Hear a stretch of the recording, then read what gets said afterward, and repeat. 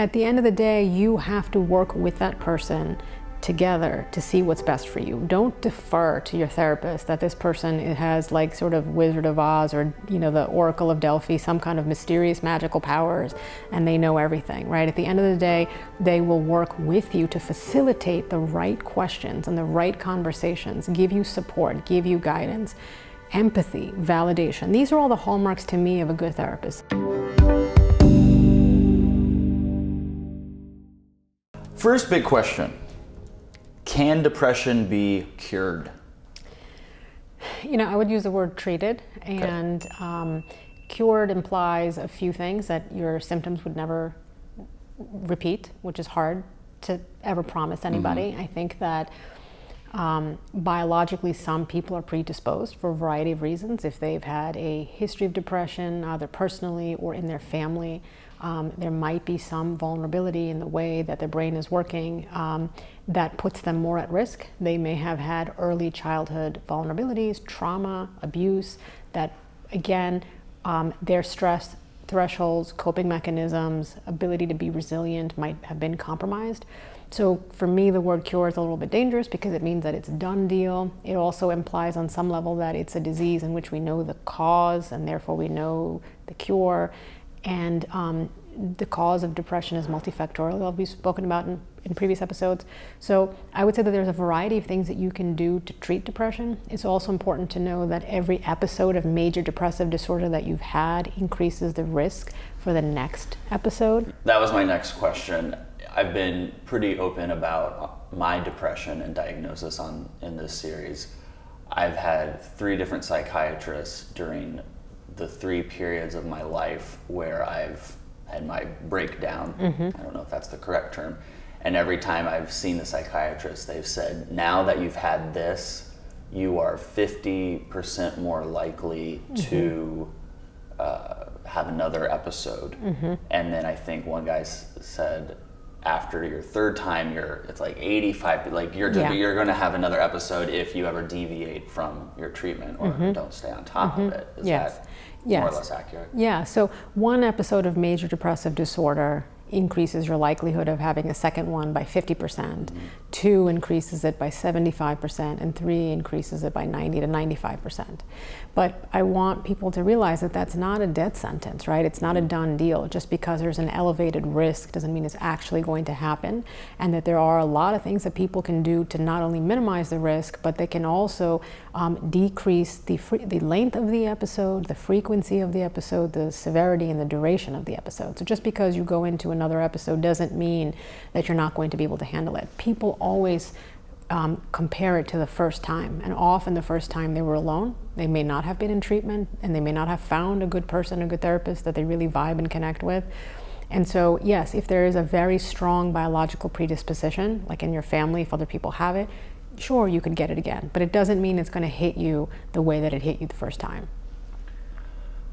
MedCircle and myself are not in the business of diagnosing people or advocating for a specific medication. But I want to ask you this question. I've asked my doctors, I've told them I don't want to be on meds. I don't. Every time I go off of them, I spiral though.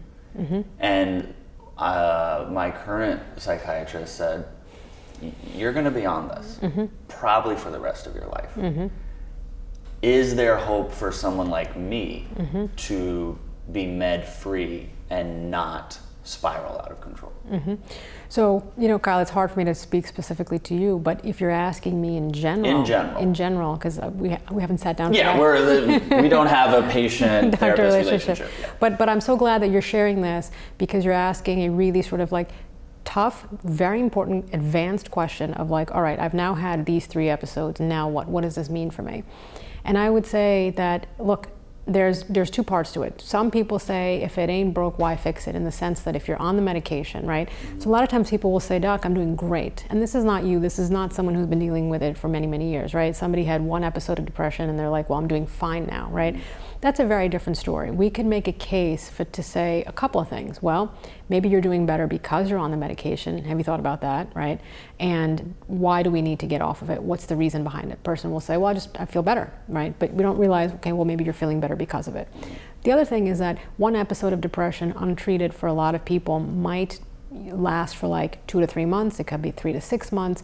So once you've treated that initial episode of depression, you may not need to be on it for life. But the chances when you've had multiple episodes of depression certainly increases the chances that you're going to need to be on it for a long time. However, if somebody's really able to utilize therapy. So I have a lot of patients who will say, you know what, women, I want to get pregnant. I don't really want to be on the medication. First of all, depending on the severity, there are medications that are safe to be on while you're in pregnancy. I totally get that there are some people who do not want to take the risk. There are some risks that are involved to the fetus. They're small compared to the risk of untreated depression. But I respect that. So if somebody says, I want to get off of medication, I would still continue to work with them. I say we need to just be alert. We both need to monitor it very carefully. If you find that psychotherapy can be helpful, if you find that a variety of other interventions, the diet, the Mediterranean diet that we talked about, if you can be in cognitive behavioral therapy, which for me is real time, it's very proactive, it uses objective rating scales, and it asks a person to track their mood, to really be involved in high quality, pleasurable, rewarding behaviors. And there's no Netflix and chill, passive, I'm sitting there on a Friday, Saturday, Sunday night, staying home in bed, sleeping, watching TV, that's cotton candy for my brain, right? If you're gonna watch something that's really like either helping you grow or challenge you or stimulating you, or you're hanging out with other people and watching TV together. So I think that there are some people who can do well without medication under the right circumstance, guidance, and support.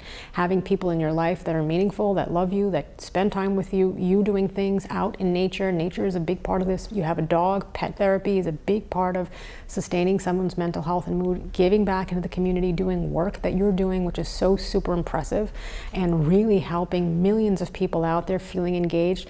So I would say, obviously, you do the best that you can with all the resources and the help and the support.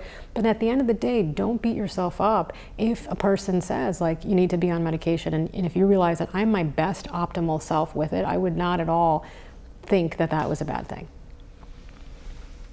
How does somebody find the right therapist for them? Finding the right therapist is not easy. I would say that there are a variety of online resources that allow you to look at your therapist profile. One of them is psychologytoday.com. People have bios on there. It shows some of their strengths. It also has endorsements by colleagues. It has a little bit of background. So I would say do the research on the therapist. See if you can learn a little bit about the different types of therapies that are available. Some people may prefer more psychodynamic, sort of Freudian or psychoanalytic treatment. They want to understand in terms of early childhood or family life things that didn't go wrong, what went, that didn't go right, what went wrong, and are really interested in understanding about themselves from this point of view. So if there's an orientation that you're interested in, if there's a specialty that the person works with, you might be from a certain part of the world and you want someone to be sensitive to cultural issues or LGBT issues. There are a variety of things that would help you connect. Maybe you'll say, oh, that person experienced depression, that person has OCD, they would understand me better.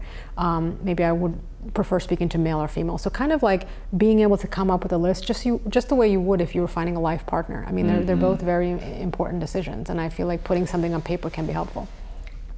What's interesting is we don't do that, though. We go to the first doctor who has an availability. Yes. We don't ask them if they've even graduated. And I'm not even talking about mental health. I'm talking about a dentist. I mean, I've met doctors the day they're going to do a surgery on me.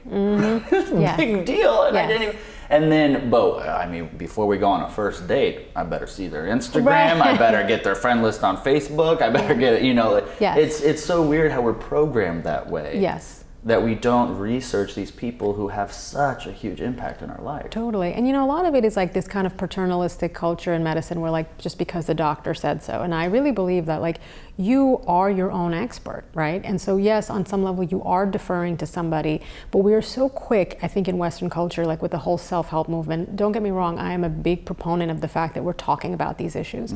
But at the end of the day, you have to work with that person together to see what's best for you. Don't defer to your therapist that this person has like sort of Wizard of Oz or, you know, the Oracle of Delphi, some kind of mysterious magical powers, and they know everything, right? At the end of the day, they will work with you to facilitate the right questions and the right conversations, give you support, give you guidance. Empathy, validation. These are all the hallmarks to me of a good therapist. Someone who listens to you, who gets you. And you know, I think people use this word very carefully in therapy, love, but I have to say I love what I do and I love my patients. And I know that may sound weird to some people in some disciplines of like in medicine, you're not supposed, I mean, there's nothing weird going on here, right? Like I care about I hear that, I get that. And I want the best for them and the best outcome. So I would say do the research, do the homework on them, even make a phone call, say, look, can we talk for 10 minutes? And I usually do have a phone call with all patients before meeting them, and I'll say, like, you know, tell me a little bit about yourself, what are you looking for? And just to make sure that we're the right fit. And look, it's not, even though I said do the homework as if you would in a life partner, they're not your life partner in the sense that you can cut the cord, you can break up with them, right? And just say, listen, I want to meet with you, I want to see if it's a right fit. You may do one session, you might do an extended evaluation, you might meet them for 2 to 3 sessions and see if the way that they're thinking is helpful for you. And if not, just say, you know, I really appreciate it. I was looking at it more from a consultation point of view. I think I'm looking for something a little bit different than what you have to offer. And, you know, and don't feel stuck. A lot of times people just go for years and they'll come to me and they'll be like, you know, my therapist knows me since I was like, you know, 10 or 12 or 17 and I feel a certain loyalty, or I don't want to break their heart. And I'm like, what do you mean breaking their heart? They're there to help you. And well, be selfish. Yeah, The selfishness is not always a bad thing. Totally. What are some fad treatments that are currently going on right now that people should be avoiding? You know, I get really concerned when there are a lot of these like over-the-counter treatments, whether it be like makeup or supplements that are like, this is supposed to get you into a great mood. Makeup? Yeah, there's a variety of things, like things that you put on your lips, things that you put on your face that are supposed to make you happy. And I don't really get the science behind it. So I would just say really be careful. Do you mean make you happy because it's a great makeup and you like the way you look, or there's a chemical? There's a chemical. And somehow you're supposed to absorb, and you know there's not a lot of evidence. Even the over-the-counter supplements, I would say really be careful. You know, we do know like things like St. John's wort or ginkgo biloba or rhodiola. These things are supposed to be helpful, but I would just say you want to be careful because they're not FDA approved. We don't know what concentration.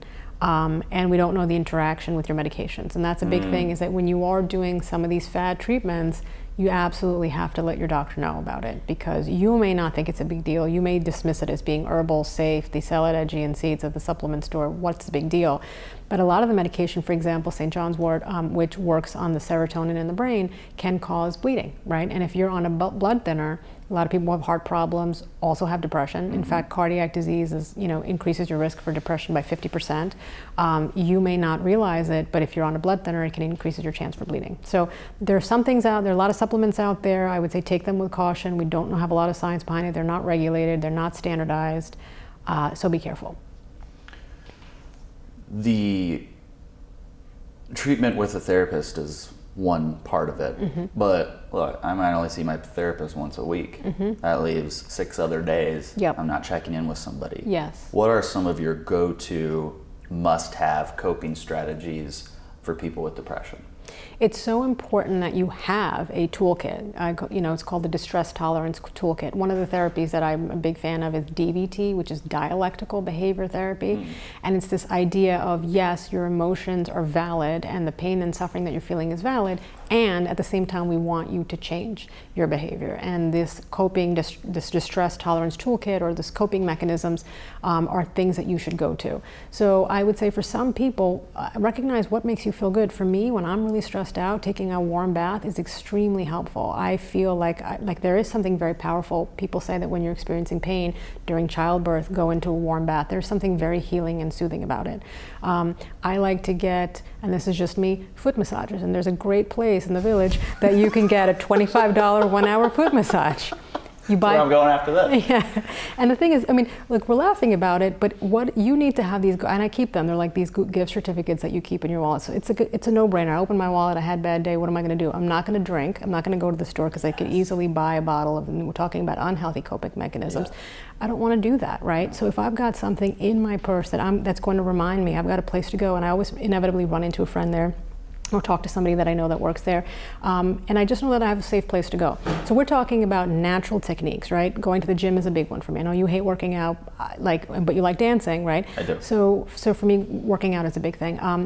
And if you can do these things in nature, even if it's a 15-minute walk in the middle of your day, if you're going to grab a coffee, do it with somebody else. You're going to go out and get a snack, go with someone. Talk about something not work-related. Have a friend, if you can, to say, listen, you're my mental health buddy. I'm going to call you. I'm going to complain to you for 10 minutes. I'm going to rant. Can you give me that? And I'll try to give you that as well. Mm-hmm. So there's so many layers of care, whether it be a friendship, whether it be exercise, whether it be stopping someplace other than going home. For a lot of people, going straight home, it's very lonely. They're like, what am I going to do? And then they've got the bottle of wine and it's tempting, and then they start drinking alone. So if you can go to yoga class, if there's a mindfulness meditation, look, there are a lot of what they call mindfulness-based stress reduction programs all over the world now. This was something started by Jon Kabat-Zinn, who had done research in the 70s and the 80s to find that this 8-week, once-a-week program, so you're talking about therapy once a week, there are a lot of MBSR, mindfulness-based stress reduction programs, 8 weeks that you can go. It's 2.5 hours. They're not that expensive. A lot of the hospitals or local community centers hold them. Are there sports? Are there? Wait, no, hold on. Let's go back to that. Okay. So it's 8 weeks. It's 8 weeks. And it's every day. It's once. The actual class is once a week. And it's 2.5 hours of what? And of 2.5 hours of a variety of things, of yoga, of meditation. There's like an informational lecture series. Oh, I would love that. Now, you started the list off with bath, taking a hot bath. Mm-hmm. I'm going to be very honest with you. My reaction when you said that was I rolled my eyes. I mean, I take a bath all the time. I love bath.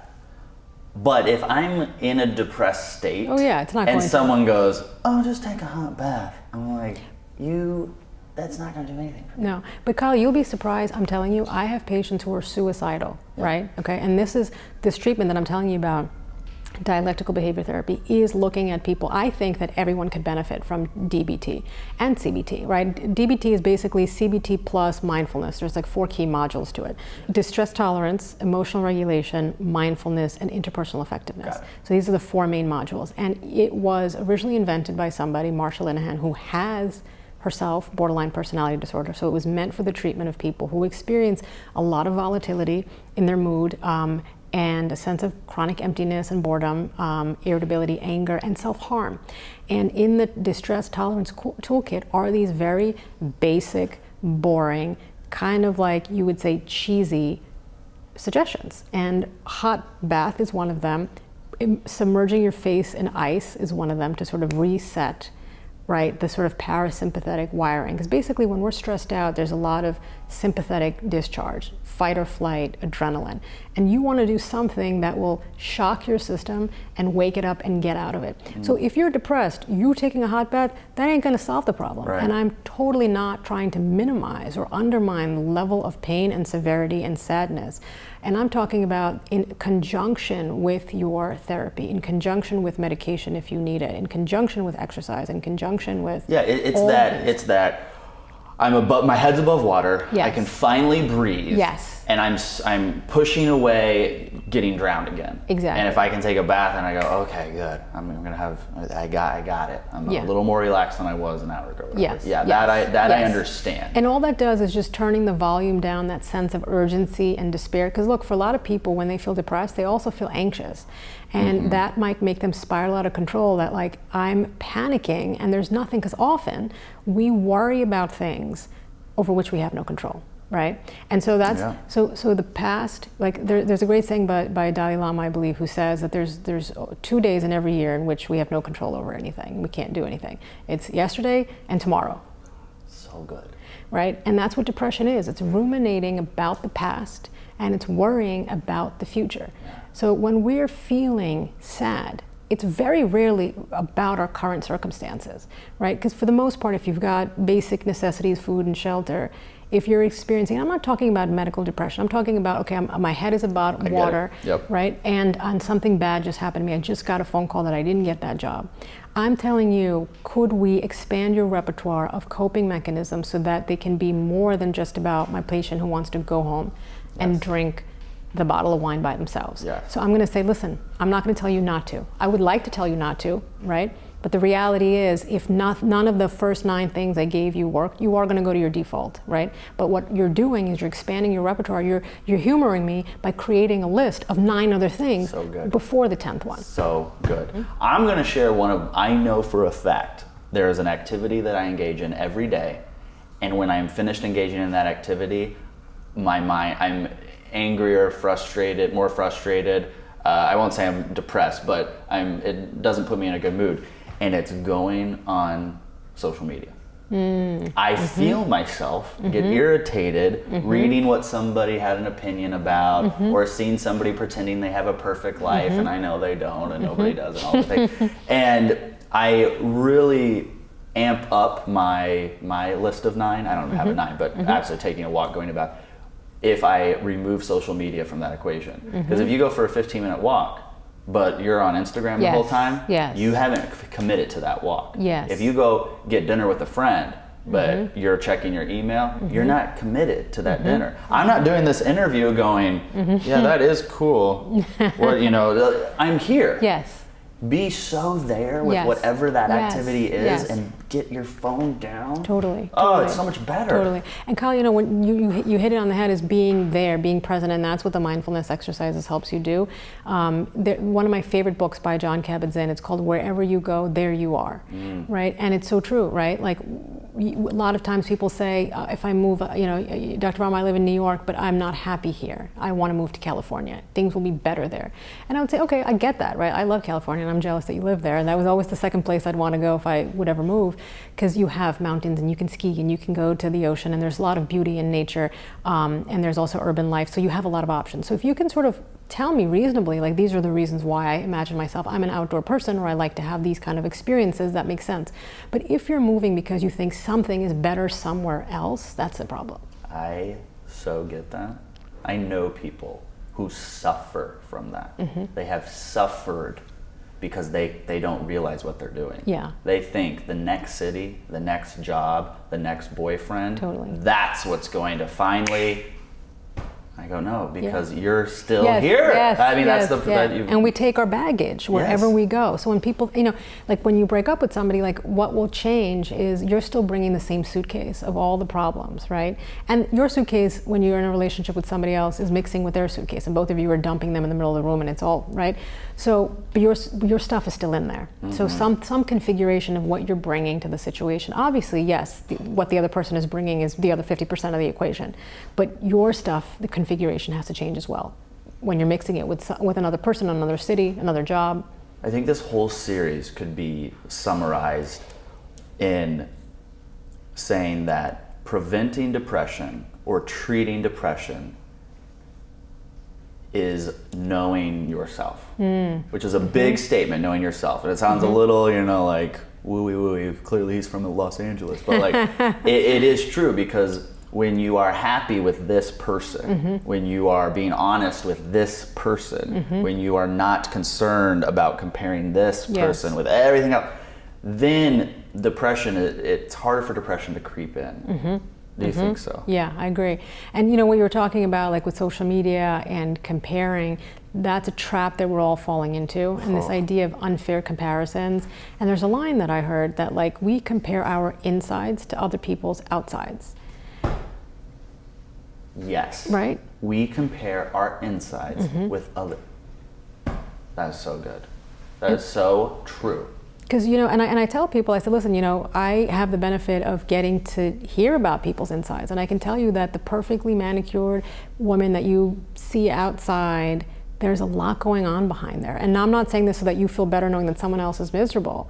I'm telling you this so that you realize that this is our shared reality of, like, there is a lot of beauty in our existence, and there's also a lot of pain and suffering, and they're both equally part of our life. But when we want to choose to only expect happy experience, another great equation that I love is happiness equals reality minus expectations.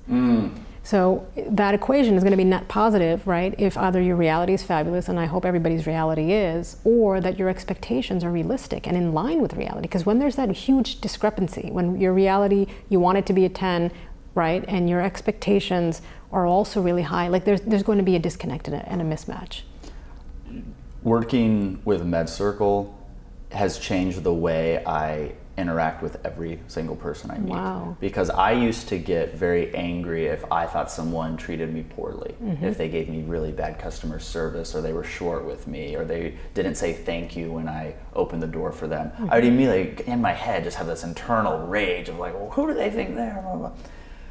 But understand, when you realize that every single person is going through something, you I don't want to say give people a pass, because you shouldn't let people treat you badly, but you at least don't let it affect you, because it's not about you. No. The waiter wasn't rude to you because you did something bad. Maybe you did, but like you probably didn't. You know, the person didn't say, they didn't say anything when you opened the door for them, not because they were trying to like get at you. Who knows what was going through their brain.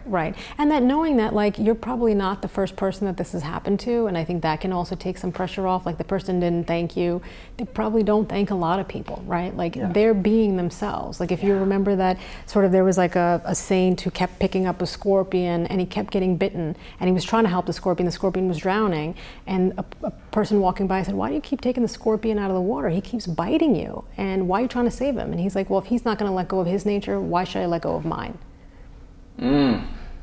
That's so good. So it's like they're just doing them. They're being themselves. Doing them. And it literally has nothing to do with you. No. We think we're so egotistical, all of us. Like, it's all about me. It's all about me. It's not. No. Like, no one's paying attention to you. No. You're fine.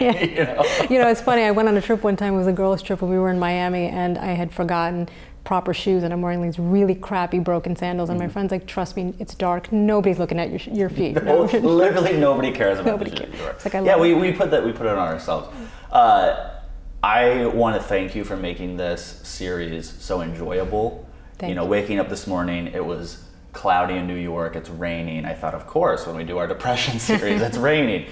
And but I've laughed, and we've laughed off camera a lot, and I've smiled, and I've felt really good about the takeaways that I've gotten. And I know if I have a few takeaways, that there are millions of people out there who've gotten their takeaways. That's the whole point of this. Thanks for watching. Check out the links below for more information on how to access this full series, and subscribe to our YouTube channel to watch new mental health videos every week. Did you like what you heard in this video? If you want to ask a MedCircle doctor a question directly, you can learn how by visiting the links in the description below.